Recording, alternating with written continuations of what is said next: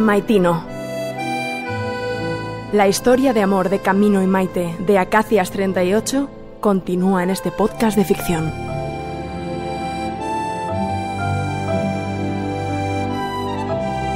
Capítulo 7. La exposición.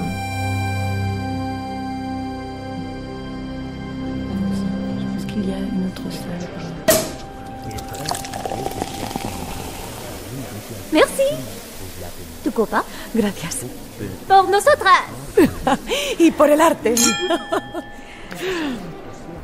Ay, qué éxito de convocatoria. Maite, somos como el buen vino. Nuestro talento mejora con los años. Bueno, al menos el trabajo ha merecido la pena. Uy, cuando termine todo esto, le voy a pedir a Nicolás que nos escapemos al otro lado del mundo. Necesito unas vacaciones, sea donde sea. Pero que no haya ni una sola escultura. Ay, Sophie. Anda, mira, ahí está André. Con un acompañante que desconozco. Un tanto joven, ¿no? ¿Es Céline? ¿Su nueva musa? Alumna en tercer curso de l'école. Ay, André, es incorregible. Mira, mira. Por ahí vienen también los marqueses de Foix Grilly. Ay, ¿quiénes son? Los que esperemos que compren la mitad de nuestra exposición.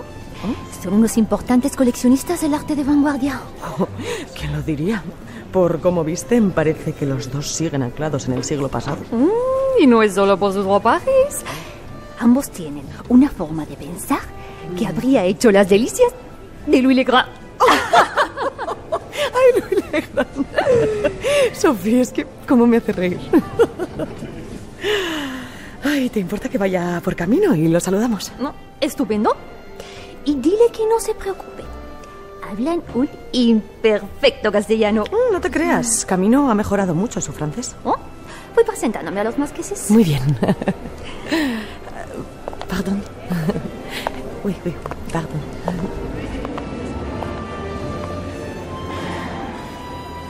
Ese es mi cuadro favorito. ¿Te gusta? Sí, están todas las obras muy bien. ¿Hay alguna tuya que no había visto? Bueno, nuevas hay pocas, pero esta sin duda significa mucho para mí. ¿Sabes por qué? No. Bueno, porque la hice cuando estábamos separadas. Si te fijas, transmite melancolía y añoranza. Ya. ¿Estás bien? Sí. Vamos, mira, quiero presentarte a los marqueses de Foix Grilly. Son aquellos que están con Sophie. Por lo visto, podrían comprar algunas de las obras expuestas. Y hablan castellano, así que estarás cómoda. Claro. Están hablando de un profesor que tuvimos en la escuela que era daltónico y le cambiábamos el orden de sus óleos. Le llamábamos el precursor de arte abstracto. Por fin. Queridos marqueses, les presento a Maite Saldúa, la coautora de la exposición. Una excelentísima artista y mejor amiga. Ah, Maite, estábamos deseando conocerla. Han montado ustedes una exposición maravillosa. Ay, muchísimas gracias. Y encantada. Bueno, la verdad es que trabajar codo a codo con Sofía ha sido un auténtico placer. Por cierto, os presento a Camino Pasamar, una alumna de Sofía.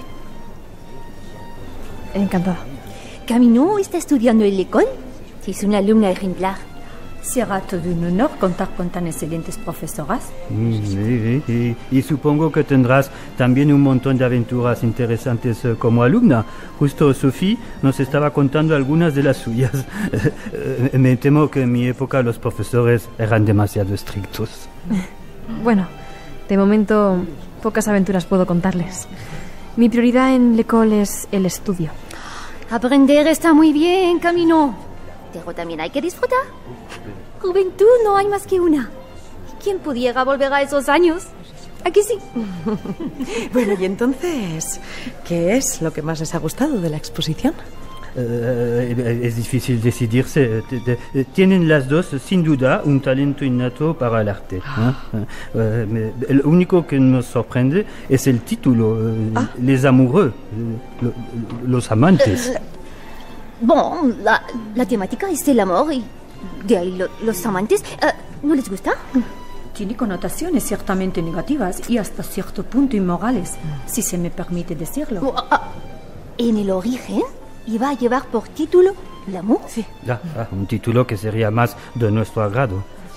Y al final, ¿por qué no se titula L'amour? Nos parecía más común. Los amantes era algo distinto, menos corriente. Aunque sin duda el amor hubiera sido una opción brillantísima. Sí. A lo mejor porque los amantes era más clandestino y morboso. Y eso atrae a la gente, ¿no? ¡Qué ocurrencia! ¿Quién cambiaría un título por esos disparates? ¿Verdad? Camino, ¿me acompañas a por una copa de champán? No tengo sed. Gracias. Ya, pero acompáñame, por favor. Que quiero que veas algo. Pues disculpan. Volveremos enseguida.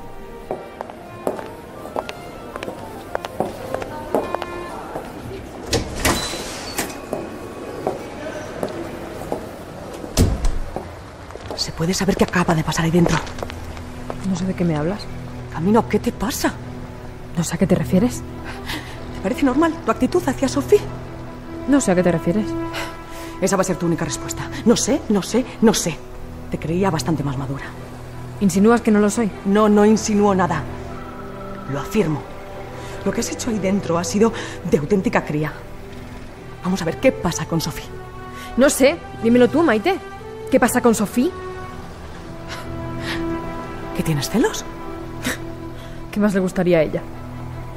Dime tú cómo te sentirías si fueras a vivir en una ciudad en la que no conoces a nadie y la única persona que tienes decide ignorarte porque está muy ocupada con una nueva amiga. Eso no es justo, Camino. No te ignoro. Pero si vivimos juntas, lo hacemos todo juntas. Estas semanas he estado ocupada con la exposición, nada más. Además, ¿qué estás diciendo? Sophie es mi amiga incluso desde antes de conocerte a ti. ¿Y eso le da más derecho a pasar más tiempo contigo? Pero qué injusta eres. Lo he dado todo por ti. Todo. Me quedé en Acacias por ti, me fui de Acacias por ti, incluso he cambiado mi vida aquí por ti. Pues, para hacerlo todo para ti, todavía estoy esperando que vayamos al Louvre, que pintemos juntas, que salgamos a pasear, o que me des una sola de las clases de francés que me prometiste. Que todo lo que sé no es gracias a ti. No he tenido tiempo. Ya. He intentado que te sintieras como en casa en París, incluso intercedí para que te dieran la beca para la escuela. ¿La beca? Desde que estás aquí no te ¡Maite! he faltado de nada. ¿Qué pasa? ¿Intercediste para que me dieran la beca en l'école? Camino, vamos a ver. Obviamente tú tienes mucho talento y no iban a coger a alguien manco. Pero sí, hablé con el director. ¿Por qué? ¿Es que no confías en mí? ¿Por qué me tienes en un frasco de cristal, Maite? Bueno, ya está bien. No es ni el momento ni el lugar para hablar de Pues esto. yo creo que sí, Maite. Me has engañado. ¿Pero de qué estás hablando? Me llamas inmadura a mí, pero luego eres tú la que me trata como una niña. ¿Y tú qué eres, Maite? Tú eres una mentirosa. ¡Maite! No os quiero interrumpir, pero te están buscando ahí dentro. Un fotógrafo quiere hacernos un retrato para el periódico. Sí. Te espero dentro, Maite.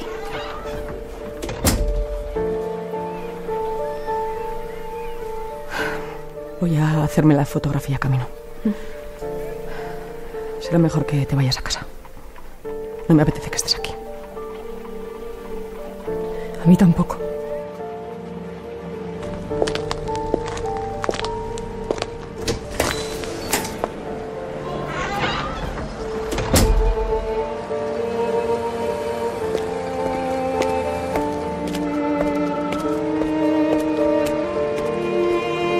Maitino, un podcast producido por Radio Televisión Española en colaboración con Boomerang Televisión. Protagonizado por Aria Bedmar e Ilenia Baglietto. Escrito por Miguel Bueno y Bárbara Castellanos. dirigido